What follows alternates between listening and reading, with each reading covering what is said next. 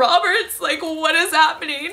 Don't they know it's the end of the world? For the first time in my entire life, watch me not screw this YouTube video up. I'm Misha, and I don't often do YouTube videos, as you guys have noticed, but I'm trying to get back into it. Gather round, children. We're about to hear story time. I noticed that these are widely popular now on YouTube, and I think that that is freaking awesome because this is probably the only thing I'm good at, which is telling stories, because I have a lot of those. This is the time I attacked Evan Peters, also known as the time I ran into his car. So I guess it could be technically clickbait, because no, I didn't fight him. I didn't hit him with an umbrella. I don't have any violent feelings towards Evan Peters. That wasn't what happened here. But, so if you guys know me, you know that I used to be obsessed with him.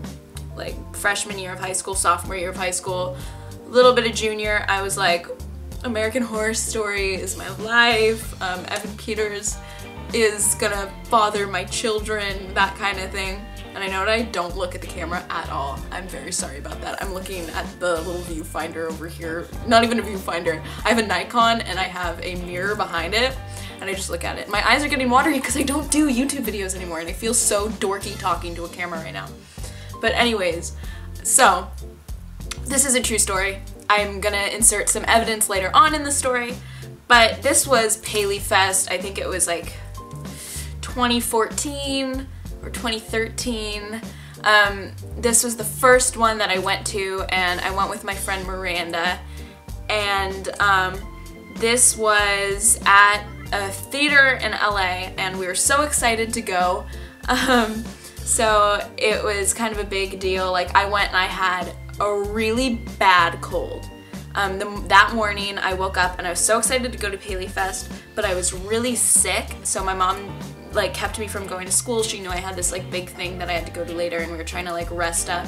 And it was that kind of sickness where you're like blowing your nose constantly and you're achy and you're fatigued. Not like I was puking, not like I was nauseous, thank God, but I was just so achy and tired and like my body just, like where you just lie there and you're just comatose and you're like, I don't want to live anymore. I don't want to move. I can't even lift my head. It was that kind of sickness. So, my friend Miranda and her mom picks me up at like 3:30 because we had to drive to LA, which isn't that long. It's like a 50-minute drive, but it was also like later in the day, so that means people are getting off work, people are getting out of school. There's gonna be a little bit of traffic, and I feel ridiculous right now because I'm like sitting like a dork. This is how we YouTube here. It's just me chilling on like a poof seat, because I don't have a normal setup. But I'm waiting for them to pick me up, and I'm all dressed up. I'm dressed to like the nines for a like a sophomore in high school. I had like brown hair at the time, and I got like an outfit at Nordstrom's and I was so excited. I thought I looked really good, and I knew he was like dating Emma Roberts, so I wanted to like look like Emma Roberts because that was like when people had started telling me I looked like her. So I did my best. I did my best Emma Roberts outfit, and like in my head I was so stupid. I was like, oh my god, he's gonna see me. What if he thinks I'm his girlfriend? And lo and behold, like, I don't look that, at least I don't think I look much like Emma Roberts, but I went through this phase where everyone was telling me that, so I got really excited. So I was just like, maybe he'll think I look like her, like, who knows? So, we go to this thing, and we run in, like, we were planning on meeting, you know, my friend Courtney from the Violet Harmon Clothes video. This is the first time I met Courtney, which was here, and I met her mom too. And like we walk in, and Courtney like was dressed like the grunge princess that she was at the time, and she like just ran up to me and hugged me, and I didn't even know who she was at first, and I was like, oh my god, I was like, woo! And it was so exciting. And like it's just a normal Paley Fest, like pissed myself in my seat. I just took a dump everywhere. I was so excited. I was like a little chihuahua with diarrhea, and like I'm sitting in the room and we're on this like balcony. We have the worst seats in the world. Courtney and her mom are sitting in front of us. I'm sitting with Miranda and her mom. Miranda's mom and Miranda's little sister have like even worse seats, like somewhere really far away. And it's just like this was like a seat yourself day. This was before they used to like assign seats and you could buy good seats. But they walk on the stage, and I'm screaming. I'm like, holy crap. Like, that's him in person. Like, there's Jessica Lange in person. Most exciting moment of my life. And by the next time I went to Paley Fest, I felt seasoned. I was like, oh, I've done this before. Like, oh, Evan Peters? Psh, not a big deal. I've done this. So this was the first time. So I can't contain how flipping excited I am. So the whole time you're kind of sitting on the edge of your seat because you want to touch them and you want to meet them. And like you're waiting for question time, like you're excited they're doing their interviews, you're like waiting for that, and we're on the freaking balcony, so we know we have to take off the second it's over because we have to run down there and like run all the way down the stairs and try to shove through all the people because we want to get autographs. And it's just not working out because we're like, we know like they're asking questions, and right away like the only questions people are asking are, can I touch your hair? Like, can I bring you this gift? Can I come up there and hug you? And the interviewer is getting increasingly like annoyed and all this stuff. So we just want to touch Evan Peters. Like, that's all we want. We just want to caress his face. We want to like tickle Sarah Paulson. This is like after Asylum. This is their Asylum panel. We want to tickle them. So it's just not working out. We know that we're hopeless, but the second it ends, we like take off and we run down there. Our little short, like 5'1" legs are carrying us down the stairs, and I'm like doing my Emma Roberts thing. I'm really sick and really fatigued and tired, and I'm wearing like 6-inch heels, and I'm still sprinting like an idiot because you know what? I gotta touch him. I gotta get his signature or something. So we go down there. Courtney gets a bunch of signatures. She like gets a whole freaking booklet filled with signatures and all these interactions. I get a Sarah Paulson autograph, which I was pretty excited about. But Evan just like walks right by, doesn't even like acknowledge me, so I'm like, whatever, like life is over.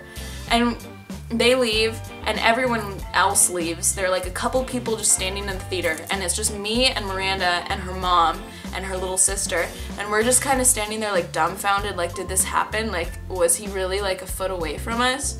Could we have touched him? Please keep in mind, I don't feel the same way about Evan Peters now. Like, if I saw him in person on the street, I'd kind of be a little bit excited because I'd be like, wow, I like would have peed my pants before, but now it's just like, whatever.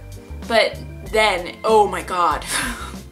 Oh my god, I was crazy. So, biggest fangirl ever. So we're just like standing there, and I kind of just like cry. I like curl up in a ball and I sit in a seat, and I'm just like kind of like, I didn't even get to touch him. He didn't like comment on how I looked like Emma Roberts. Like, what is happening? So I was really upset, obviously. That didn't work out, and I was just really sad, and a security guard comes over and he's like, so did you guys get to see them? And we're like, no. He walked right past me. And he's like, well, I shouldn't be telling you this. So instantly I'm like, what? I lean forward. I'm really theatrical right now. I'm so hyper. I'm sorry. I just had coffee. But anyways, I'm so excited. I'm like, what is happening? What do you have to say to me? And he tells us, well, they're leaving out back. They're like sneaking out. If you hurry and you go down to the exit, you might be able to see them. So quickly, like, we don't even ask her mom if it's okay. And we're like 15, we're like 15 or 16 years old. Miranda and I just take off and we sprint down. And I don't know if Courtney's still with us at this point. I think she and her mom left because Courtney always wins. Like, it doesn't matter what she's doing. Courtney just always gets what she wants. She like gets all the exacts, she gets all the Violet Harmon stuff, she gets all the signatures, like she'll get freaking like, I don't know. She's just, I'm surprised. I would be surprised if she didn't get a fucking invitation to, sorry for that word, she'd get an invitation to like go lick all their faces and like go hang out with the cast one day. So she's gone. But we sprint. We're like desperate. We didn't get any. Miranda didn't get anything because that's the thing about Miranda. I always get the middle point, and then Miranda like within the fandom, she didn't get anything, so she never was like big in the fandom. She just loved the show and loved it to herself.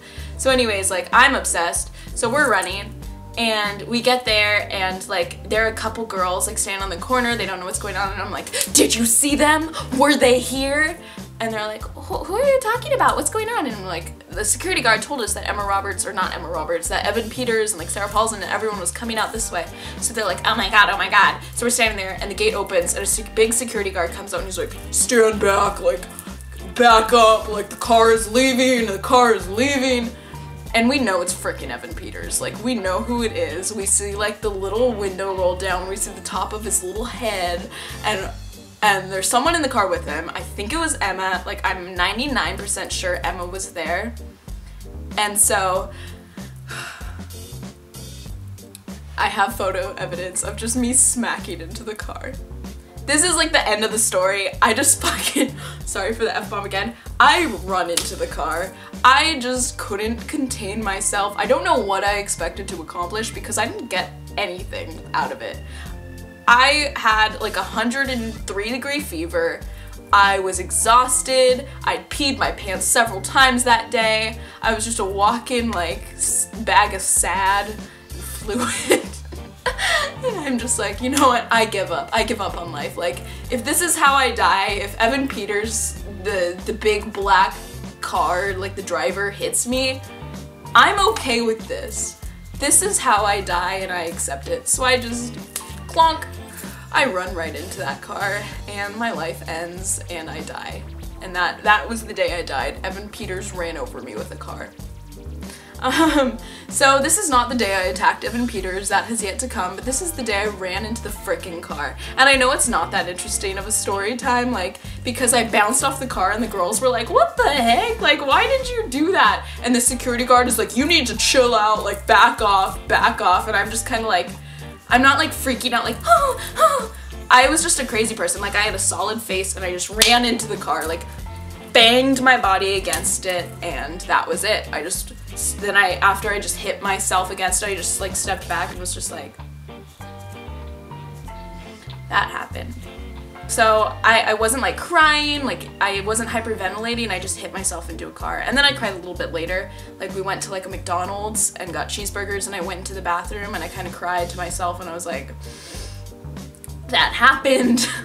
I just threw myself against his vehicle, and I had my camera open, so that's why I have a bunch of pictures. Like as I'm doing it, what I'm thinking is like I'll get my phone up to the crack and I'll like take a picture of him, or like I'll put it against the glass and I'll be able to like see into the car, or maybe he'll roll down his window like when I hit the car and be like, are you okay? None of that happened, so I was just taking pictures like, please let a miracle happen, please let me get a picture of him. But no, it's just slow progression as the car gets closer, me throwing myself against it, like almost like against the hood of the car, like, take me with you. Don't leave. I thought I was gonna be a hero. I thought I'd stop the car and they'd look out and be like, are you okay? Or you're crazy? And we'd at least see him like roll down the window and be like, you're a psycho, I'm getting a restraining order. But you know what, nothing happened. So I hope that wasn't like, I don't want to be like a clickbait person. I don't think that was clickbait because I still technically did that. But that was my story time. The time I rammed my body into Evan Peters' driver's car while he was in the back seat. And it probably happens to him a lot now, so he probably will never remember the significant time a small brunette girl rammed her body into his car. But you know what? I think that was a special moment for him and I'll always remember.